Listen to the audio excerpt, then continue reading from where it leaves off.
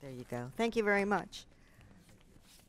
So now you have an overview of how we started and our concept here at the National Museum of American Indian.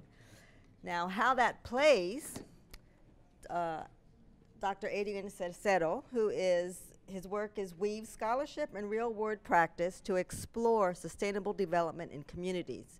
He brought together the zoo and this philosophy, and he is here to explain to you how he did it. Dr. Cerezo.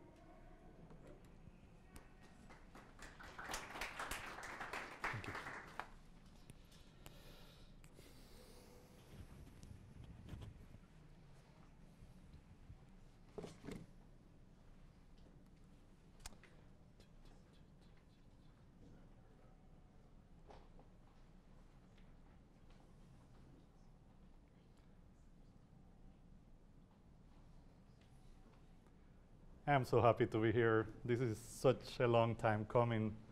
The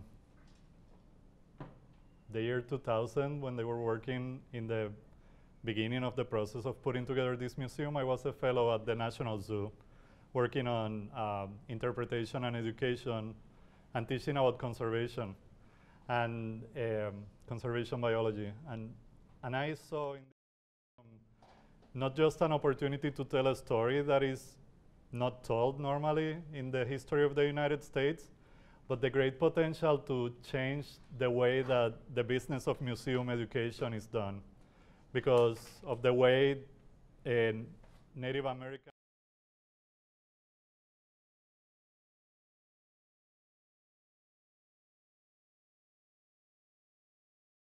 United States. There is all of this diversity of not just knowledge, but of ways of transferring knowledge.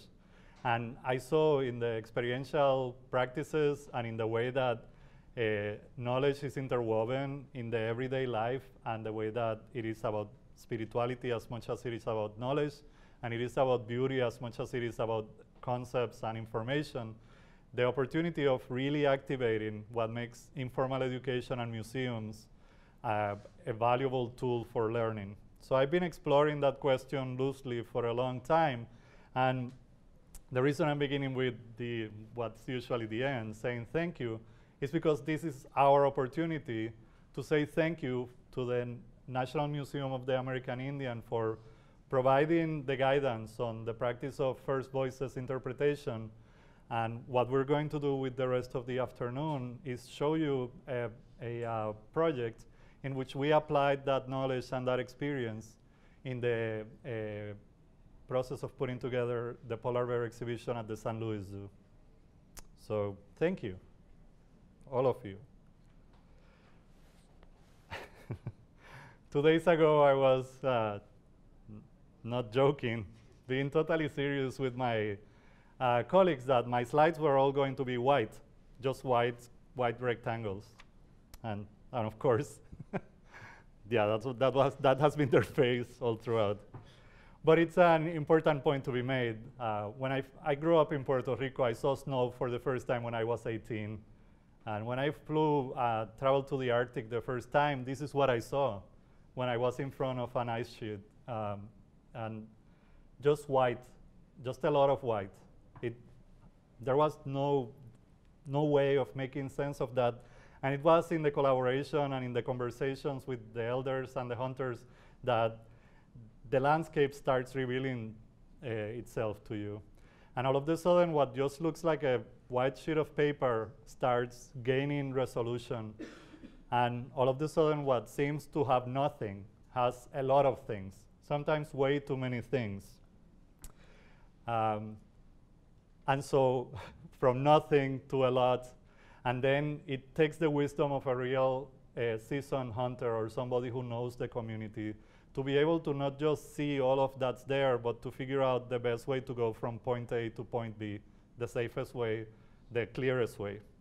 And I think that's a good metaphor for this project, because when we started the project, it was, again, just blank space. No way of making sense of how do we tell the story of a polar bear in a way that approaches all of these topics that are present in an appropriate way. So we went from nothing to way too much information. And how do we make sense of that? And so what I'm going to do now is, as a way of framing the next presentations, tell you how we took all of that information and made a path from the beginning of the story to where the story is at now. And I'm just going to mostly be framing it. My colleagues are actually going to be telling the story. Two of them are working out of the St. Louis Zoo first, and then now University, Michigan State University. Our friend Steven is at the Arctic Studies Center. Our native colleague, Jack Omelak, is in Alaska looking at us right now. So you can wave at him, and he'll be speaking about that. Anyway, so, and we'll show that path. So the path begins with an opportunity. The St. Louis Zoo was about to build a new exhibition on on polar bears. There had been a bear for a long time, a much beloved pair of polar bears at the St. Louis Zoo. They died when they were planning for new exhibitions. Everybody wanted a new polar bear exhibition. But of course, that was many years ago, and now that they were thinking about a new polar bear, the topic of climate change became a really important topic, and the extinction of the polar bears became a really important topic. And so how do we weave together those two things? At that moment, I was the Conservation Education Research Director at the zoo, and it was my responsibility to try to figure out the answer to that question. How do we tell a story about climate change that is not alienating, and it creates the conditions for movement forward in conservation? The other opportunity that arose is that this little bear, Cali, was brought into a village called Cali. It will be pronounced appropriately by my colleagues. Apparently, I cannot say that word.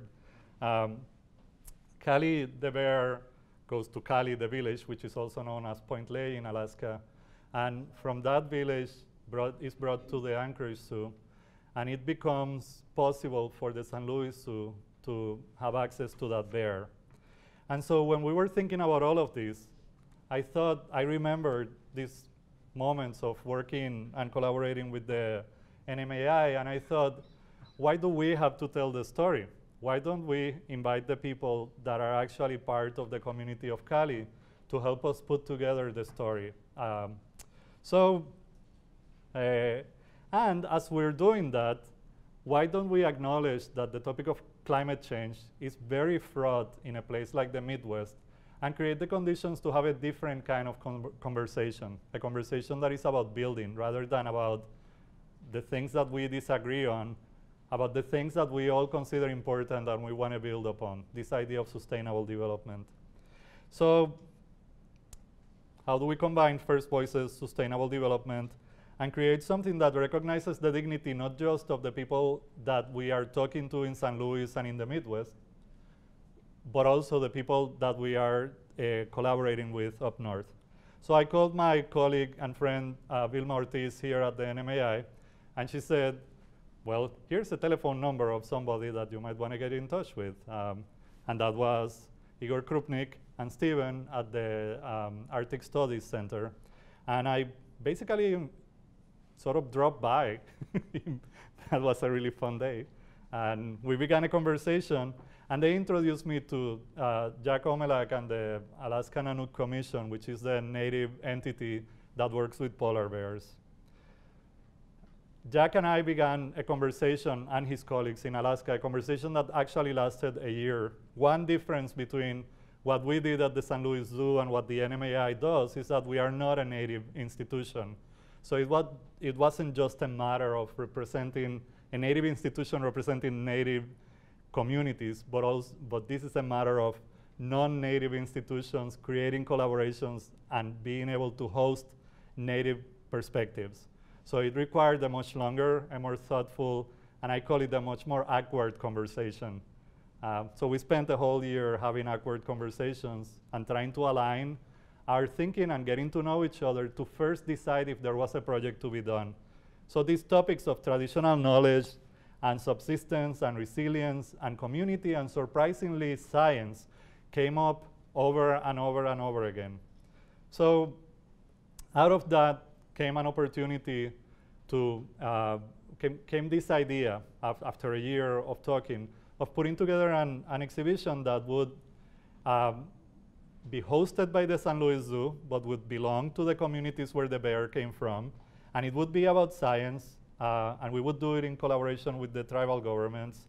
Lisa is going to explain in more detail how that ended up playing itself out.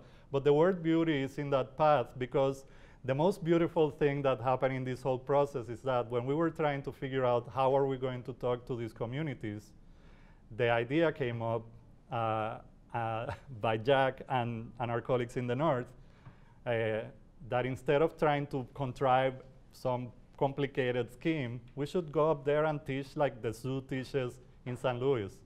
And so the reason this symposium is called Zebras in the Arctic is because Lisa and I ended up going to these northern villages. And while I was doing the political work with Jack of figuring out if we could work with these communities on the exhibition, Lisa was in the schools teaching all of the kids in the school about African animals. And she will show you pictures. We brought collections of a crate full of skins and materials from Eastern Africa, which included zebra skins. It was a beautiful moment of beauty, and it helped us recognize that the stories to be told are not just about shoving a microphone in people's faces and asking them how climate change is going to end it all, but it has to do with telling the story of how this is beautiful and has to be preserved. Anyway, so bringing it back to the zoo, and again, you'll get to hear more details about that, it has to do also with interpretation that is counterintuitive in the sense that it doesn't become precious about just dog sleds, because most of the people in these communities up north also have snowmobiles. And we wanted people in St. Louis to walk to the exhibition and have that moment where they look at things that look like their world, and they can say, oh, wait, this is not that different. There are points of connection that we can use to get to know each other. So the bear is now at the zoo, and there are many things that happen related to education and kids, et cetera, that will also be discussed. But I wanted to end with this part. Many things came out of that. Kelly is going to be talking about projects, scholarly projects that are coming out of the work. But I wanted to show you the path again, because one of the things that is really interesting and important about all of this is that as we're rescuing that memory, not just the memory of what it was for the people in Alaska, but I got asked by an elder, why is this important to you? And my answer was, this is about my kids remembering, because we have forgotten. We have forgotten here so many things that you have kept obstinately remembering for us. So it's time to have these conversations so that we can all remember it together. So that's the beginning of that. But the beginning of that also has to do with preparing for the uncertainty, because all of these conversations with elders and hunters in front of the ice began with learning about the characteristics of the ice, but they always got to this sentence. And then 20 years ago, the ice started changing in a way that doesn't make sense to us anymore. And then 20 years ago, it started moving in a way that makes it dangerous to go hunting. And then 20 years ago, things have been changing in a way that makes our world that we have known for 5,000 years unrecognizable. So not only are we remembering the ways that make our life more interesting and more connected to conservation, but it's also all of us getting ready for the uncertainty that is being presented to us by climate change, and an opportunity for learning together how to move forward. And thank you again.